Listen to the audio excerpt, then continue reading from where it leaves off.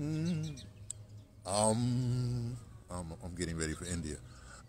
Wait, I gotta move my. I can't. Oh, hey, Instagram, it's me, right here.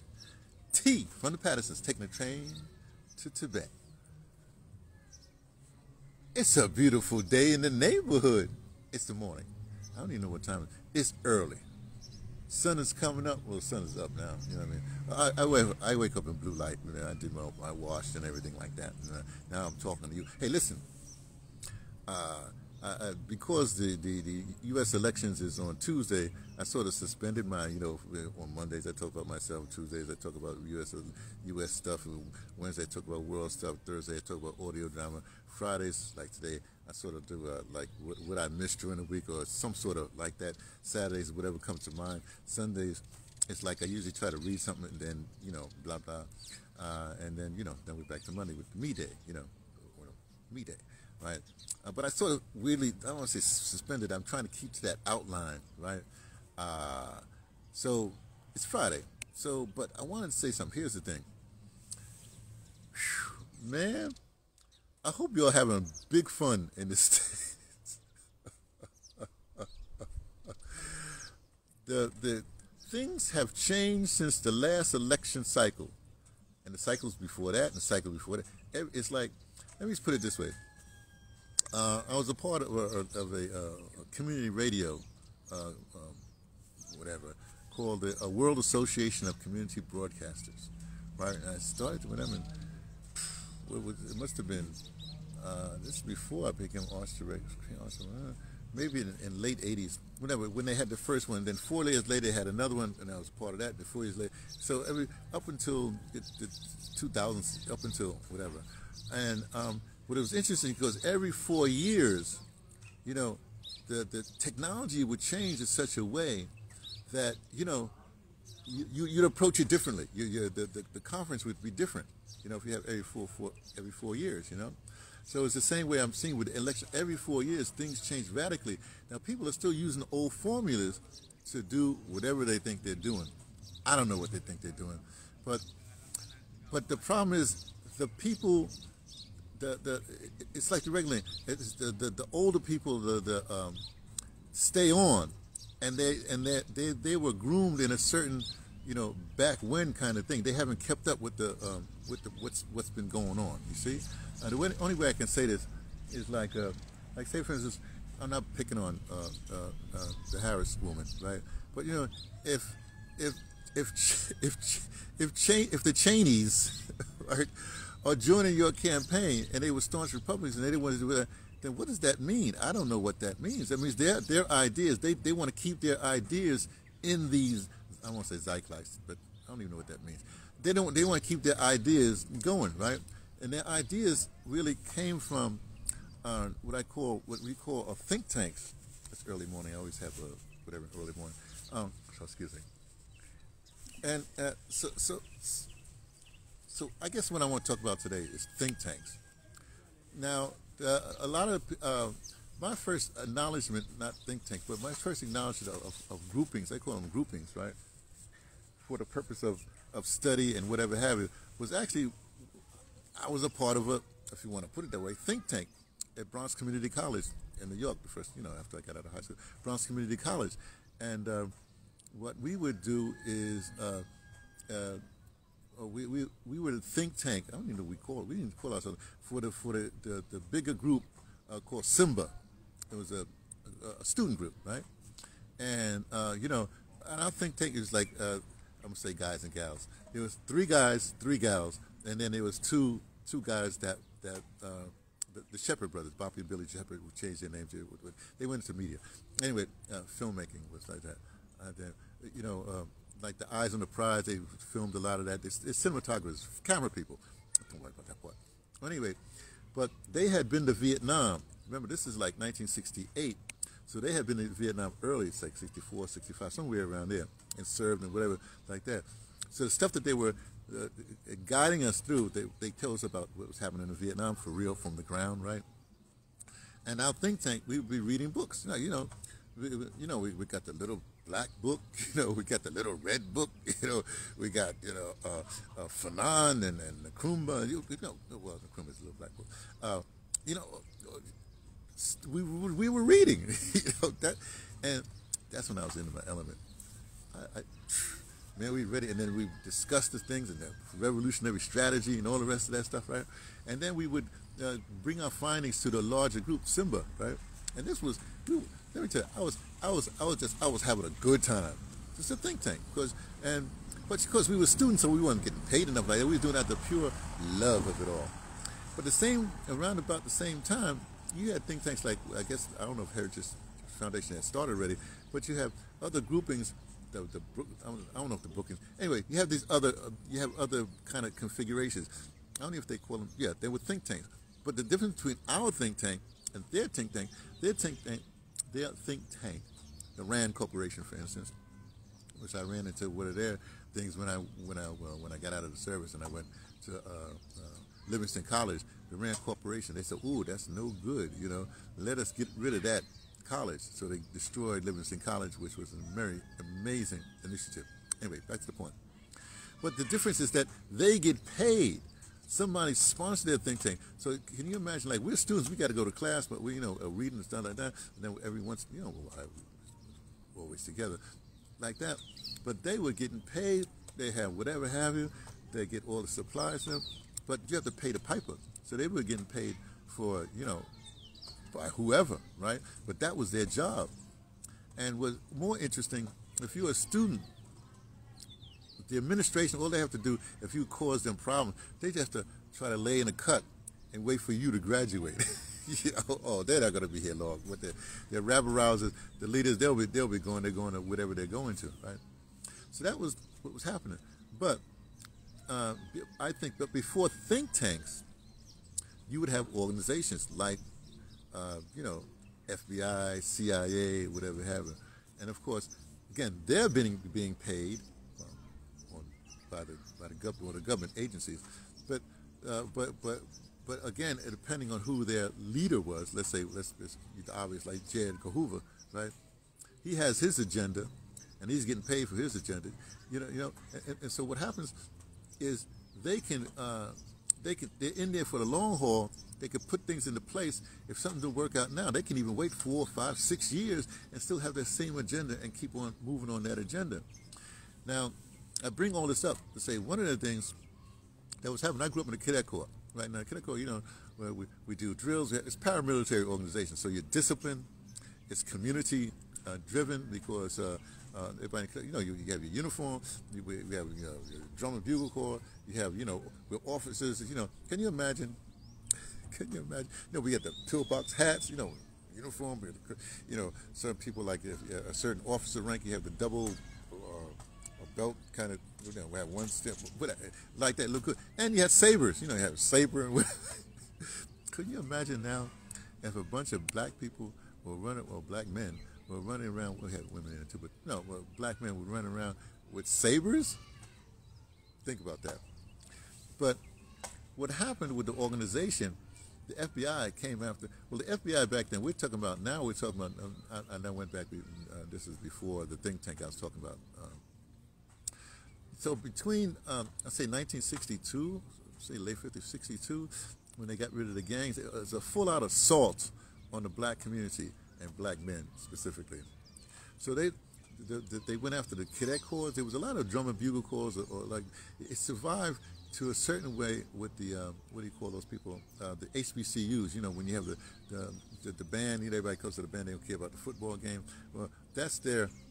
If you can imagine that, but you had real disciplined people. Well, I guess that you to be in a band, you're disciplined. But your objective is not to entertain. Your objective is to, we were John Henry Clark would come by the cadet corps all the time and teach stuff. He was raised by mainly men, so. And a lot of us from the projects, there was no man in the house, but we had men surrounded. It was like the second family. So as they destroyed the family, so I was raised, I was reared, though I didn't, not in my household, but in my neighborhood, men all around, and analysis of what was happening in the streets. For instance, the first book that I read a lot of books before that, but the first book that I read in one sitting, like one night, was Man, Child, and Promised Land. I think the author's name is Claude Brown. And it's like 64, 60, I don't know what it's like that. I mean, but what it was is that book spoke to me. It came from my thing, Man, Child, and Promised Land. Look, it's a great book. Well, if I remember. But, it spoke to me, so I'm riveted to this book just all night long. I'm up all night reading this book. A lot of people have the same experience with Autobiography of Malcolm X. I read that too, not in one sitting. But it didn't move me as much as Man, Child, and Promised Land because it talked about, my circumstance. Let me get back to the think tanks. So if you have the time to read and do the think tanking, and then you could put the action of the think tank into what you learned into action, because you had the neighborhood to deal with.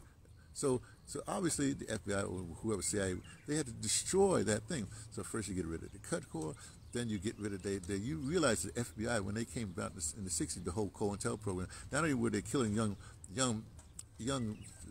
purported leaders, regular leaders, young leaders, kill them before they can mature, before they can spread their, mature, but they also attacked they attacked the bookstores.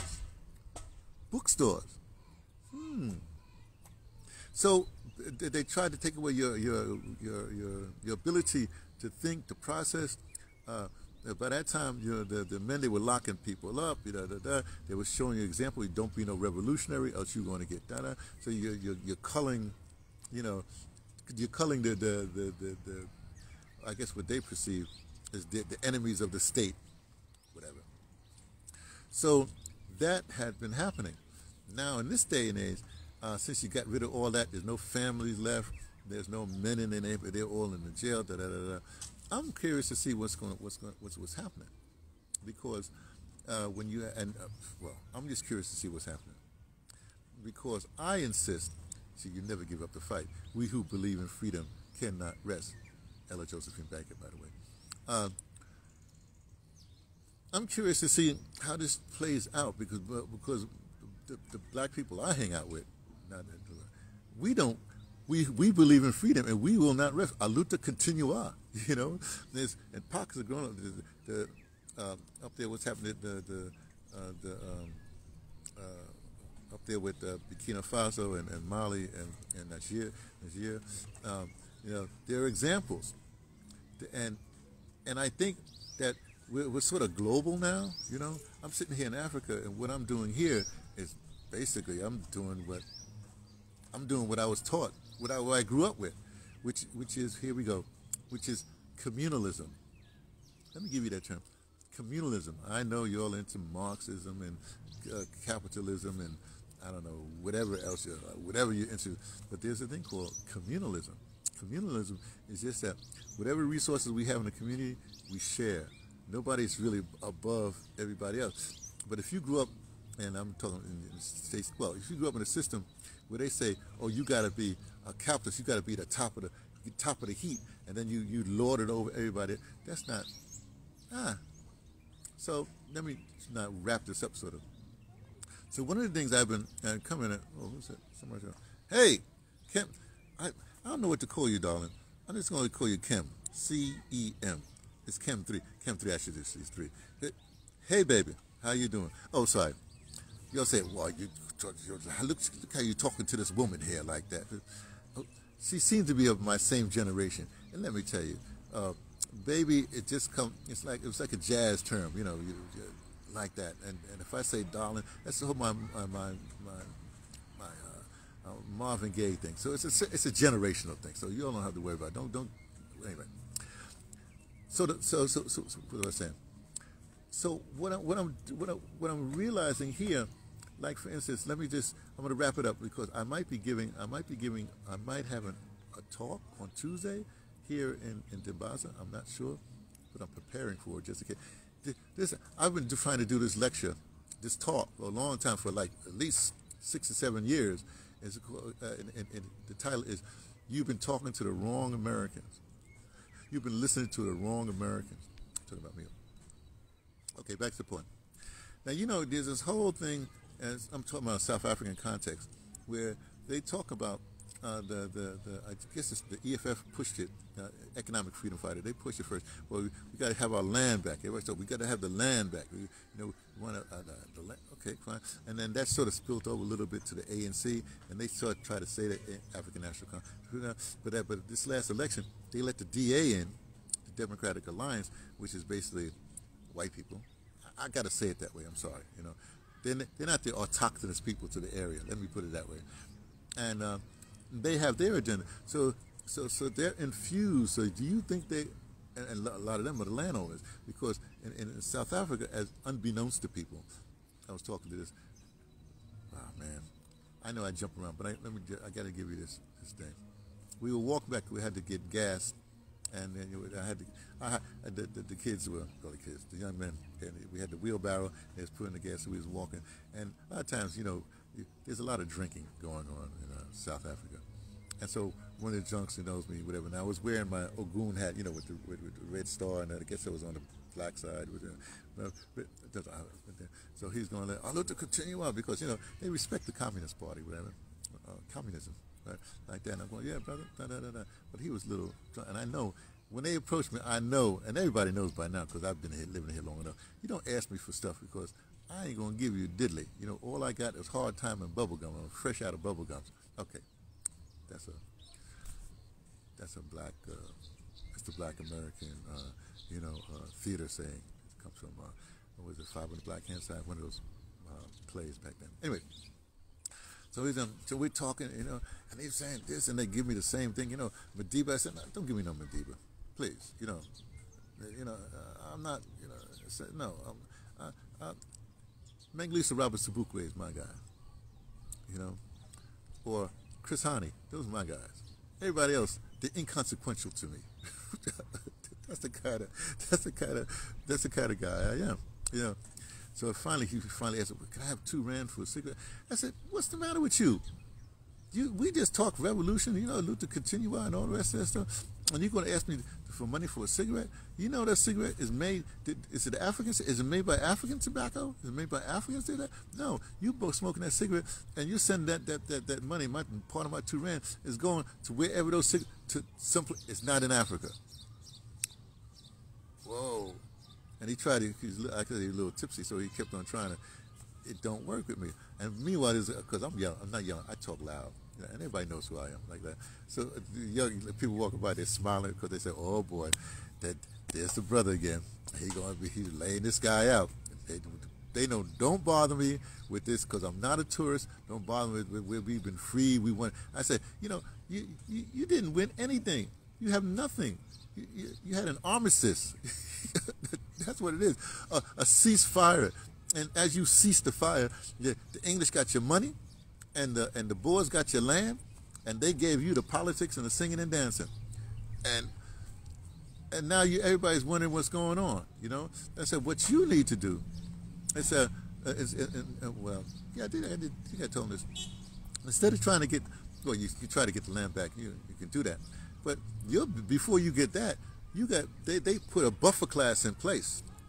So you gotta make that buffer class give up their wealth and spread that wealth, so we become a communal situation. Because they're thoroughly ensconced with this, entrepreneur, I can make it, I'm gonna pull myself, whatever. And that's getting in the way of the community rising. So if you want to know why South Africa, and not only South Africa, but a lot of places on the planet are the way they are, it's because basically they went for the okie doke. They became capitalists. They believe in that system. That you rise to the top through your own hard work and and forget about capturing the government, right? And then changing the laws to your bidding, right? I'll get into that some other time, but let me say, there's a couple of times when I said, "Oh, the states, man, y'all don't understand." When they had the Enron thing, and everything that happened at Enron was against the law. But what happened a few years later, those people got into power. They changed the law, so everything they were doing that was illegal are now legal. That's how it's a nation of laws, and the same thing happens in a lot of places. They depend on lawyers and stuff like that, and to change the law. And there's no I don't want to say codes, but there's no communalism, because you can't commune, to lack of a better term, you can't commune with your enemy. You know, it's a fight to you. It's a fight to you beat them to submission. And what are you submitting to? The community. So one of the biggest thing I'm doing here is, and you know, we're growing a bunch of stuff. And we got some strawberries over there. We got some juniperberries over there. We got rosemary over here. We got garlic over there. I'm not too into this corn thing. I'm gonna try to get him to do some millet, you know, like that. We got spinach. We got, you know, we're growing stuff. We're growing a certain way to be an example. Plus, you know, we're organizers, so it's a lot of stuff happening. I know I've been meandering, but it's Friday. I'm supposed to meander. I'm supposed to pull everything together like on Friday. Little girl going to school. It's a Friday. She's going to school. And that's the other thing. When you wake up in the morning, you know, go there. The farmer's over there. I greeted him. I call him the farmer. Right next door. He's growing a bunch of cabbage right there, spinach right there, like that. So we're trying to get the community a little plus to keep on growing their own stuff, because as you know, as you may not know, this will be a subject for another day, is that if you read the ingredients and stuff, you understand it's no longer pure. Those ingredients are designed to kill you. Even the clothes that you wear, the stuff they put on the fabric is designed to do harm to you. Look, I don't know what, the Billy the Gates and all those people that with those eugenics people, whatever it is, they are basically trying to cull the planet. No, there's too many people on the planet. No, you. Anyway, you get what I'm saying. I've been talking way too long, so I got to leave right now. So I have to leave right now. Anybody else come in? No. Oh, Carolyn. She wants me to call her Carolyn. Okay, baby, but I'd like to call you Chem 3. But Carolyn, okay, Carolyn. It's a good name. Carolyn with a C. Okay, I'll start saying Carolyn, if I remember, because I'm an old man. It's something to actually have good cognitive, whatever have you. Okay, so Carolyn's been listening to me the whole time. I don't do these comments, as you know. I don't ask people to like, share, nothing. I don't forget that stuff, right? I don't even tell people when I'm coming on, stuff like that. I repost it on my YouTube. Again, I don't ask for nothing. If this resonates with you, it's designed to get you to think and for you to be the researcher that you are. In other words, you share with others. Oh, by the way, Carolyn, of course I didn't make a mistake, so you got to give me a report on what happened. I guess I could find out what happened with the ADOS, American Descendants of Slavery, slavery the institution, that is. What was happening with that? So that's it. Let me go. Thanks, Carolyn, Chem 3, for hanging out. You're what's called, I guess the B1 Brigade would say, you're a loyal whatever. That's why I don't ask nobody for no money. But for you to take your time, as Mr. Neely Fuller would say, all we have is time and energy. For you to take your time and invest in listening me rant, and as you know, I'm all disconnected. That's for a reason, because I want people to do their own research. Any little nugget that you get, you can do your own research and then see what happens. Okay? Okay. Tomorrow's a Saturday. Who knows when we talk about tomorrow? I might go back to the American relax. I don't know. If you're in the States, if you're not having the time of your life, if you're taking this too seriously, I don't know what to tell you. Oh, by the way, Tavis Smiley, who warned us about, or who took Barack Obama to task, and he has I guess a radio program that comes on 5 days a week. He's being interviewed by Brianna Joy Gray with the Bad Faith podcast. So I would suggest you check out their I'm just in the middle of it right now. I haven't gone to anything, but Tavis, I always liked Tavis, because I ran into him but when he was on the Tom Joyner Morning Show, so they jettisoned from Tom Joyner Morning Show because, those Negro peons, we got so many Negro peons, what's a Negro peon? That's like what's that comedian that put this, the people that shill for everything but their own interests. Let's put it that way. People have fear. People are bought and paid for. Those are Negro peons. In Africa, we call them Afro-peons. Actually, Afro-peons, what's the name of the city college? I'm not going to mention names because I don't want people to get whatever. That's where I first learned the name. Afro-peons, like peon, you do or Europeans, short for Europeans. So you want to be a a Negro that's really a European, or African that's really a European. So when I want to insult people, I don't call them them regular things, you know. I call them Afropeans or Negropeans. Why? Because I was an intellectual, and I'm original. So should you be. And when you need to have your own original terms, your own original thoughts, you can get it from a think tank.